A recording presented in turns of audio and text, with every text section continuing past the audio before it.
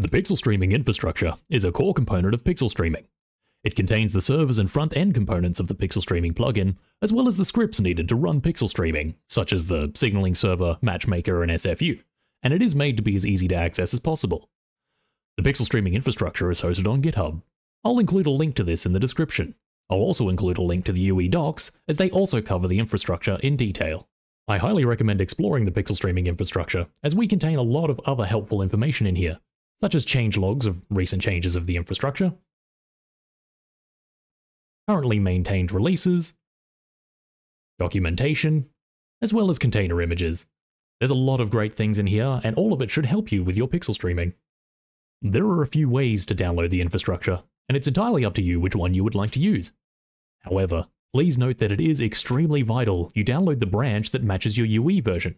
Unmatched versions, such as taking the 5.2 infrastructure and using it with a 5.0 project, may cause issues or other unseen consequences.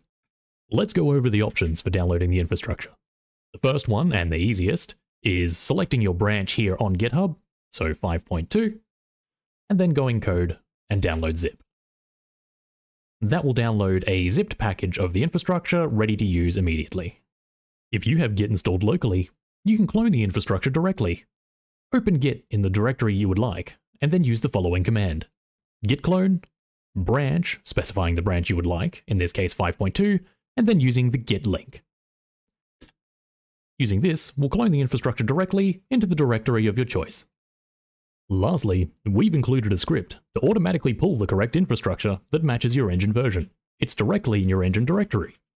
You can find it at, so in this one, UE 5.2, engine, plugins, media, pixel streaming, resources, web servers, and you'll see here 2 scripts, one for Windows and one for Linux accordingly.